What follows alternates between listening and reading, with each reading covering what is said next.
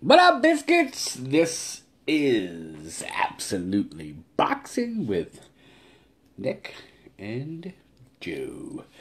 I'm the King Biscuit himself, sopping up all that boxing gravy, and I am full from last night. Absolutely, Joe.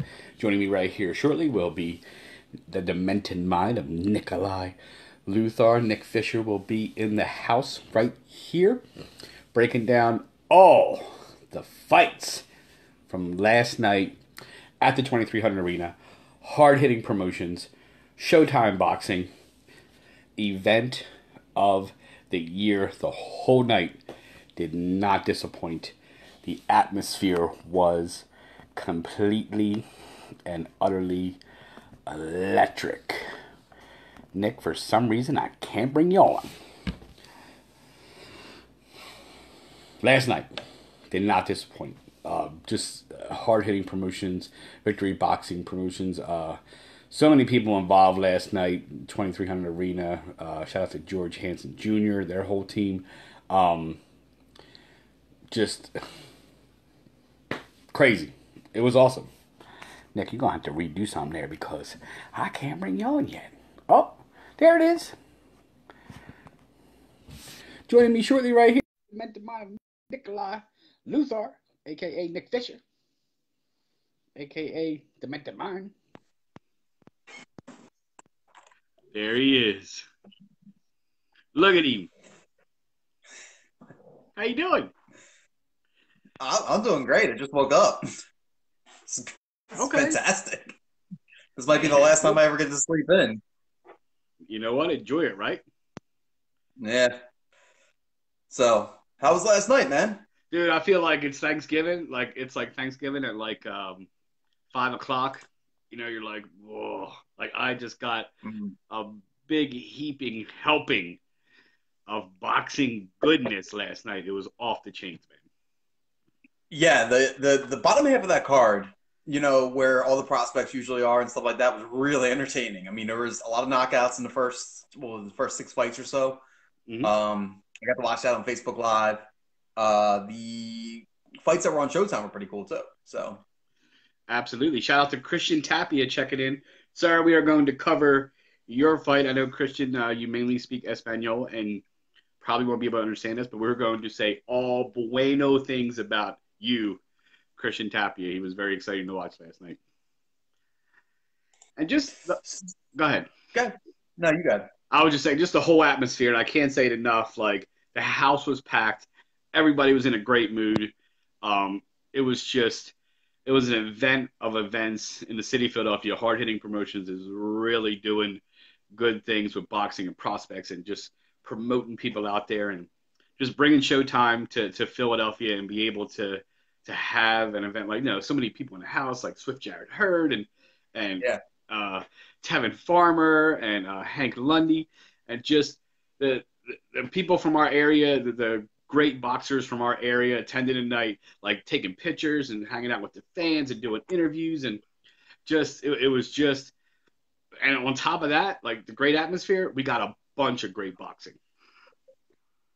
The atmosphere is going to be great there, man. That's ECW arena. You know? That's all those people know, man. Gotta get your I rest. love that venue. And I agree with what sorry. I agree with what you're saying, though, man. Like, just seeing all the celebrities out there, like, I thought, man, like, good for hard hitting, good for everything they're doing. Manny was up. They interviewed Manny a bunch on TV last night. It was really cool just to kind of see how far along that they've come. Showtime picking them up last night and broadcasting those fights, them getting Jerron Enos, like you said, Switch Jared Hurd being in the house, Tevin Farmer being in the house. I might be mistaken. Did Bernard Hopkins? Oh, you were there. Was Bernard Hopkins there? I heard, I didn't see him, but I heard that he was there. Yes. All right. It sounded like he was doing the announcing on the undercards. Oh, really? I think so, but I'm not 100% positive. I remember thinking like, man, is that Bernard? But that would make sense. Somebody said he was there. I didn't. He must have been on the other side of the arena. I stayed on like the one side. Mainly was looking for everybody, and I didn't really travel to the other side. But hey, yeah, good on hard hitting. So stayed for the whole event. You were there from the start, from the first fight, right? correct. So what was the fight of the night? Jumping right into it. Wow. That's a tough one because some of them had moments. Fight of the night. See the Tsunami Samuel Tia and Kenneth Sims Jr. Bossman, like the first half of that fight, the first 3 rounds, like fireworks, like crazy. But then Sims started to slow down, and Tia took over, and the second half really lost its. It was like a big roller coaster. So it was like, but like I enjoyed um, the Bulldog Benny, the Jewish Bulldog Benny Sinakin. That I enjoyed that one the most because I loved his style, like how he went for it. It was a first round knockout. Like he did what he needed to do. He looked great doing it. He's 2-0 now, and he's just a fantastic young man to talk to, and that's the one I enjoyed the most. So I don't have a fight of the night, but I had the one I enjoyed the most, and I had the moment that was the hypest the most. The moment that was the hypest being Benny's knockout. No, I guess the hype, the most eruption was when Enos knocked out Serrano, but you could tell, like literally 5 seconds into that fight, that that's what's going to happen. You were just waiting for it. But I think the crowd got into the most when Sims and Tia were teeing off on each other towards the end of the second round for that 20 seconds was the height of most crowd participation. But Enos, I thought Serrano was going to give him more of a fight, but the speed and power and boxing ability of Boots was like far superior to Serrano. Were there any decisions that surprised you last night? No. I know we only had a couple decisions. We had a bunch of knockouts, but no decisions surprised you? No, I thought Gadwin Rosa beat. Let me ask it more directly then. Go ahead. Did you think the Branden Pizarro scorecards were a little wide? Okay, I agree with that. I think that the fight was a little. I think that Pizarro won, but I think that I think so too, but by a round. Yeah, 1 or 2, not 4 or 5. The one scorecard had him on a shutout. Yeah, one did have 80, and then one had 79, I think, or 78. Yeah. So yeah. Yeah, no scorecard. I thought that was a little disingenuous to Rodriguez. I thought he put up a really good fight. I thought he won a few rounds here and there. And Pizarro seemed to fade late. I mean, it just seemed like as he got into those later rounds, he just wasn't conditioned for that kind of fight. And that's not uncommon with a lot of young fighters, but definitely something he should work on in going forward because we talked about last night. He looks good for his age, but that conditioning's got to come around a little bit. Absolutely, 19 years old. He's got plenty of time. And Jerome Rodriguez. Now I haven't seen him fight before, but when I was in press row, all the guys that cover the local fights more often than we have since we just started. Yeah. They have seen Jerome Rodriguez numerous times, and they say this guy always fights hard and always gives his opponent a really good test for that. And yeah, so that's why I agree with you 100% to say that Jerome should have got a little more respect off them scorecards, but he still lost. Yeah, I think so. I just wanted to point that one out. I meant to ask you about it last night, but I don't know. I got mixed up doing stuff, so figured I'd ask you on air. Yeah, me too. I was politicking. No, I saw that. You did good. Was Benny's knockout the knockout of the night? No. Yeah, I know.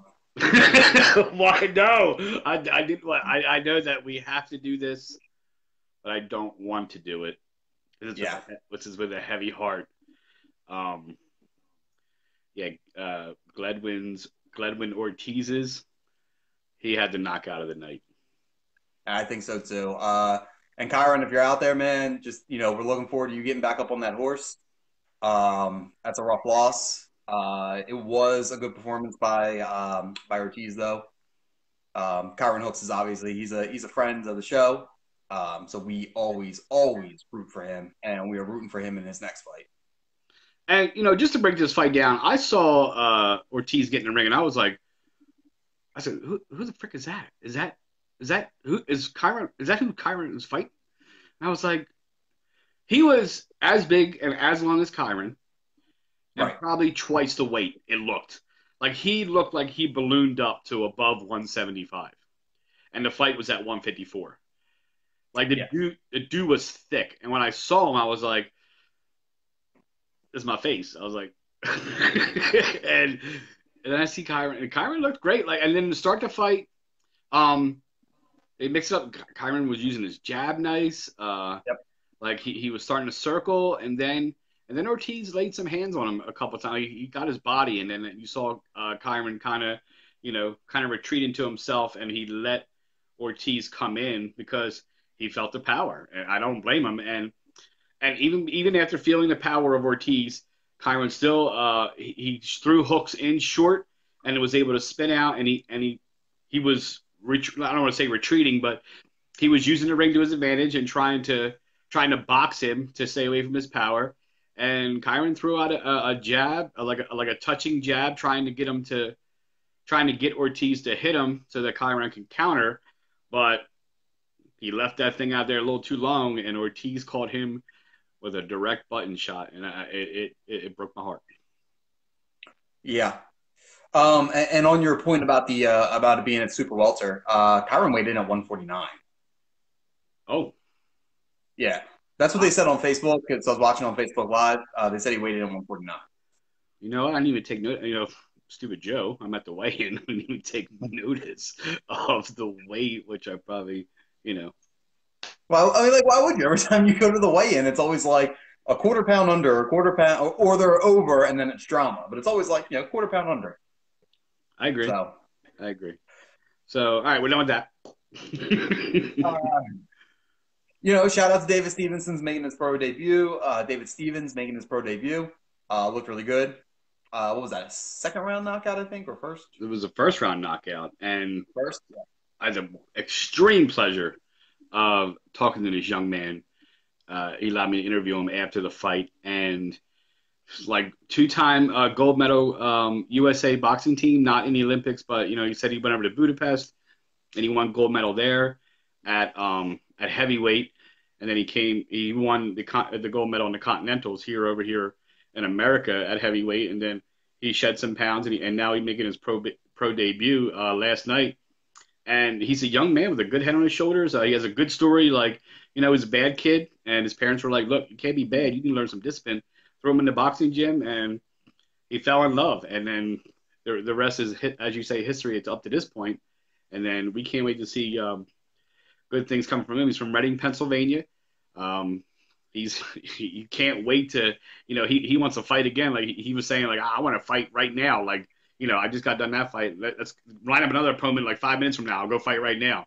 So, I mean, he's hyped up, ready to go, very enthusiastic, and we're going to be following David Stevens from Reading, Pennsylvania. Of course, he spent the last month training, and he fought for a minute and a half. Like, of course he's ready to go again. I give a lot of credit to Judd Brown, though, man. Judd Brown stood in there and threw with him. It looked like a poor strategy, but he definitely went toe to toe with him. He definitely gave him an opportunity. So it was an entertaining way to start the night. Absolutely. And also, I would love Gadwin Rosa. Like, this young man did not disappoint in my opinion. I know he took it. Jermaine Mraz. I mean, he was a veteran, had a lot of well over 100 fights under his belt. Yeah. So he's 61-50-2. That's what they were saying last night when he came to the ring. Yeah, I was like, does this dude really have 120 fights under his belt? It was crazy, and I think Mraz is only 29 years old or something. Like he's like young to have that many fights under his belt. It was crazy, or 31. Either way, he wasn't 39 with that many fights under his belt. Right. Shout out to Como Shina checking in. I'm sorry if I pronounced your name wrong, but thank you so much. Eyeballs. So Gadwin, Gadwin's now 9-0. He is now the super featherweight NBA belt holder, intercontinental super featherweight champion.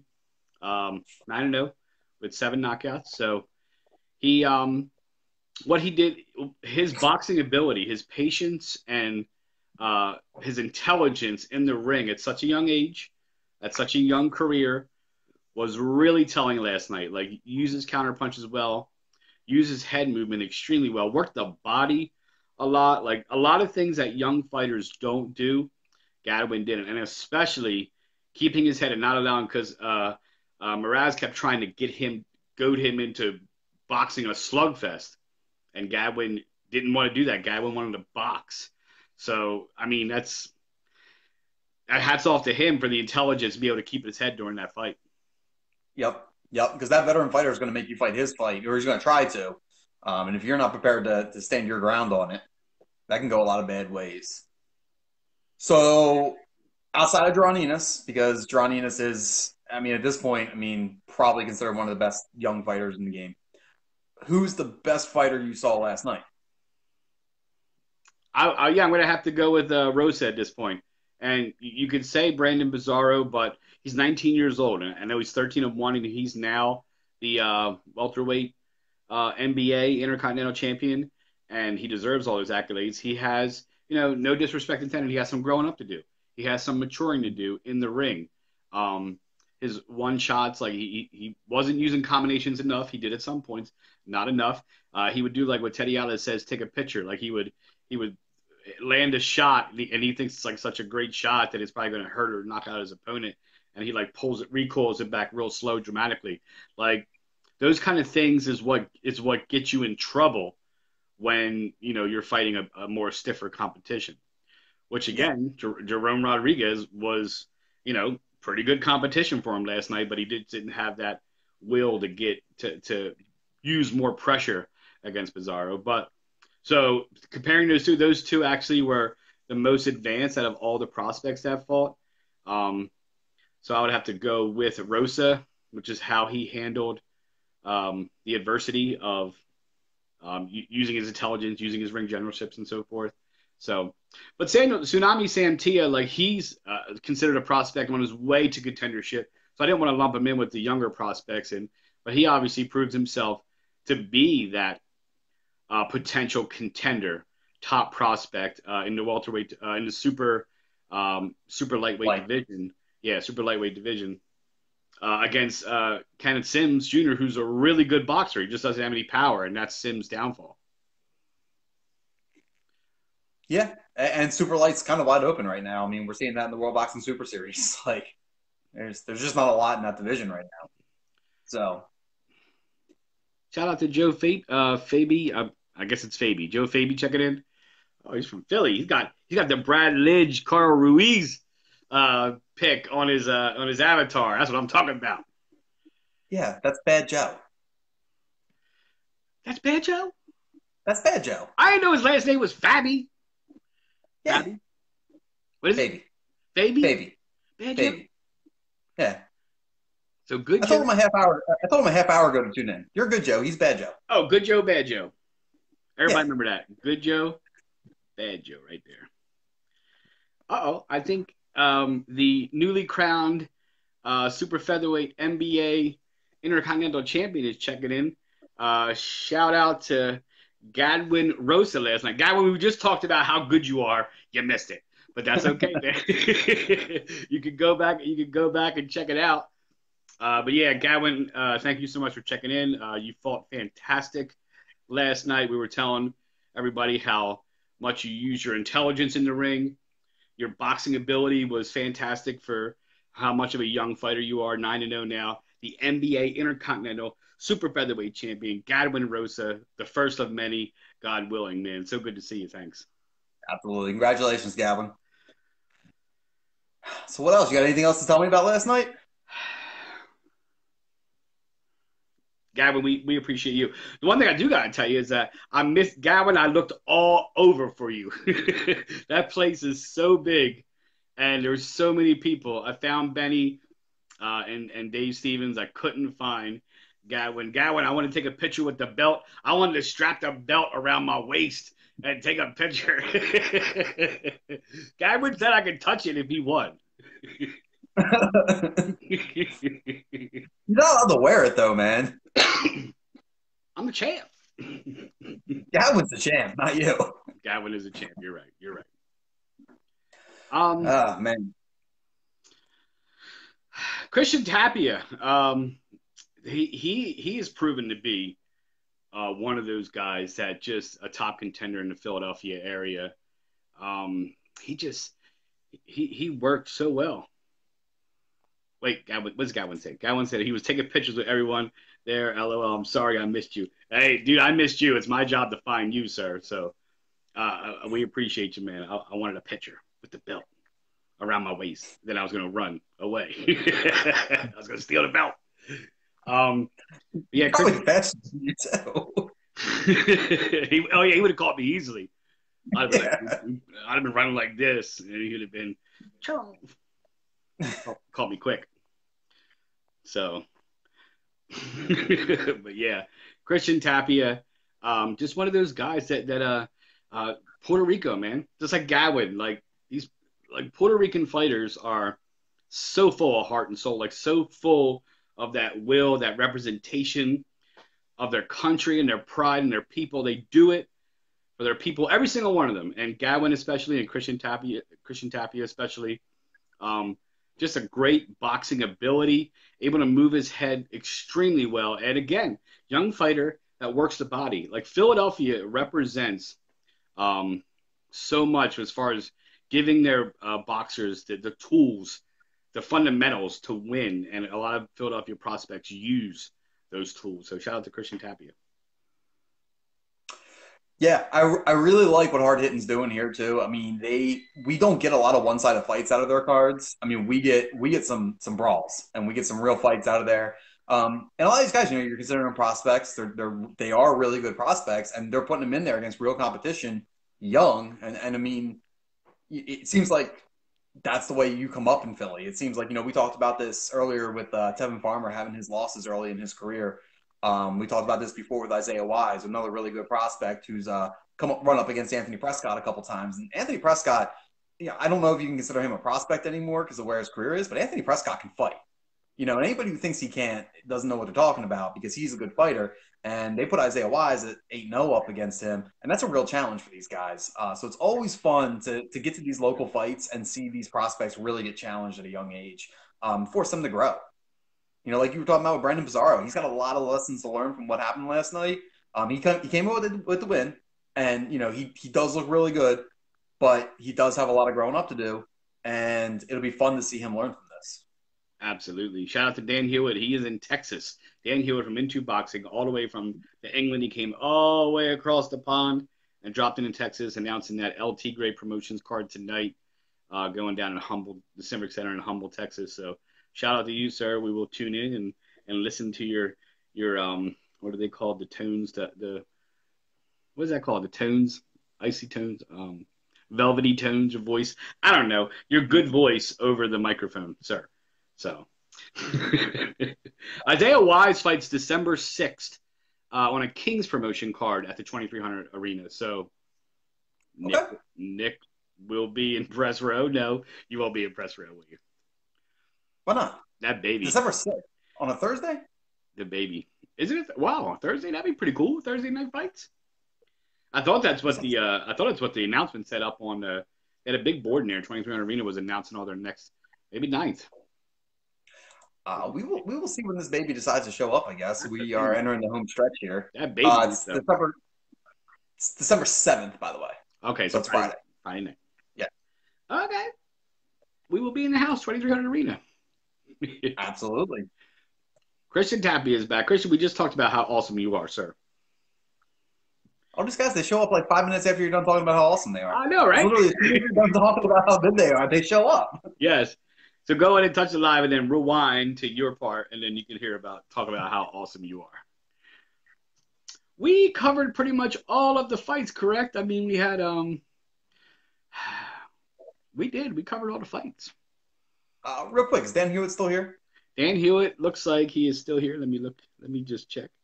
Dan Hewitt is not here right now. Okay. Dan, where you Well, at? that's all I got. So, but yeah, again, can't wait to continue to work with hard hitting in the future. Get there and just promote the prospects because they're, they announced last night they signed this the princess, the Israeli princess. She's now in Philadelphia, and they signed her to Hard Hitting Promotions. She's supposed to be a really good boxer.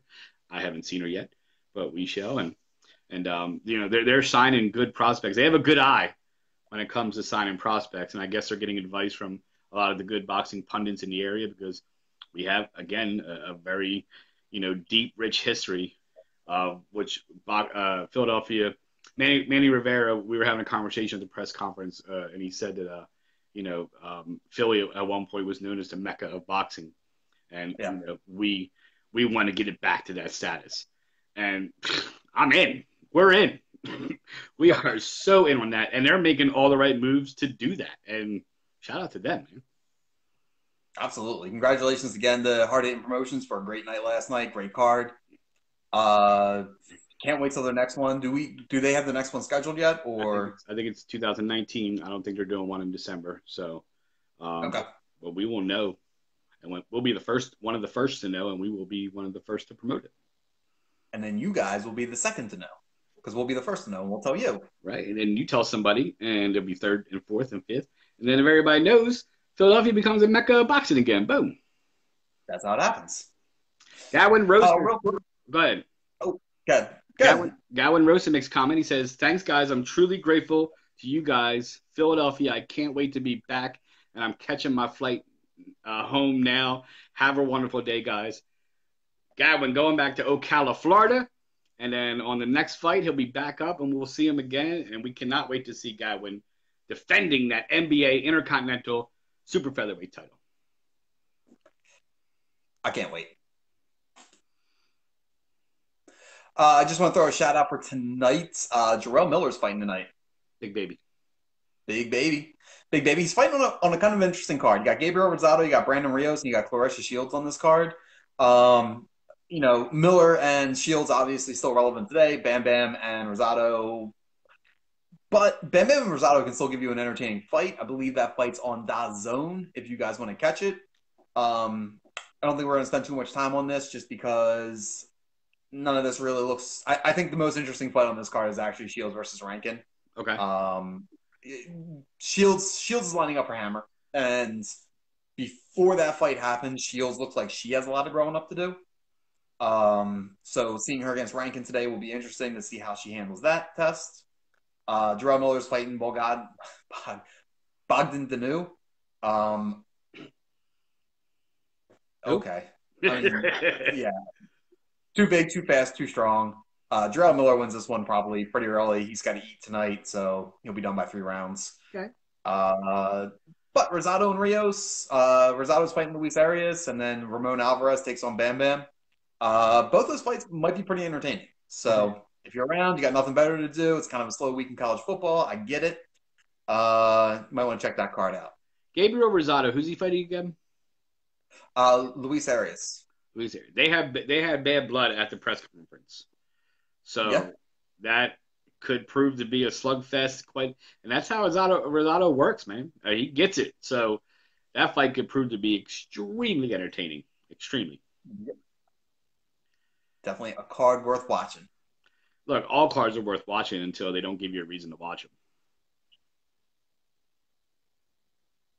I don't know what that means. But you see what I did there? I don't know what happens. Come on, you know what happened. I'm out of here. So, Where you go, everybody? Shout out to you, Nikolai Luthar, the Demented Mind. Thanks for tuning in. Thanks for interviewing me and talking to me about the fights. You guys, thank you so much for everyone that showed up last night to 2300 Arena and watched this fantastic hard-hitting promotions card. We've been billing it as myself, Nick, a lot of other people from the city that are involved in this have here, and it most certainly didn't disappoint. And shout out to all them guys there, and they put on a fantastic. I know we've said it 10 times. I'll say it 11. They put on a great show. They showed up. They showed out. They did their thing, and we are well on our way. with hard-hitting promotions spearheading it, with all the other, Broad Street Firm and George Hansen, and then you got Wallow 267 and Gilly the King and all these people, and not to mention just all the fighters from last night that are just pushing the stigma of the downtrodden Philadelphia boxer and boxing scene, and they're bringing to light how much talent and how many people in this city love boxing, and how good we are, and the trainers we have here, the support system, the families, like everybody supports everybody when it comes to boxing, and all the events we got going on here in Philly. So we will be at the top again. The city of Philadelphia will be known as the Mecca of boxing once again, guaranteed. I mean, it's evident by what we see, all the things they're doing, all the things that Harding Promotions and so forth are doing to make it that way. And there's other promotional companies doing the same thing in the city of Philadelphia. And we'll get to those. We're going to do those events, and we'll showcase their boxers. And you'll hear their names, and you'll see that soon enough we will be number one again. Thanks for tuning in, everybody. We appreciate you.